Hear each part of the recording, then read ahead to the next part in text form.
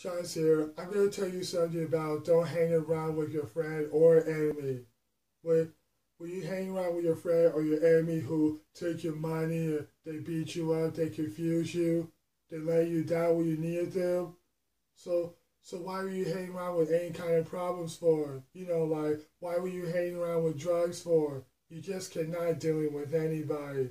And and and hey, if anyone offers you about drugs, just say no. And it's your choice. But just be yourself. Meant to do the right thing. And you're the best just the way you are without using drugs.